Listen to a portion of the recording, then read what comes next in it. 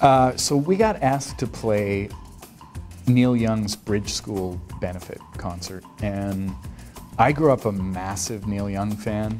It was amazing for me that we had been asked to play these shows and we were going to get to play with Neil Young. The night before the shows, there was supposed to be, a barbecue at Neil's ranch. So I go there, and Neil and his wife Peggy are serving drinks. The guys from Crazyhorse are manning the barbecue. Imagine like a cross between a tree fort and a wizard's castle.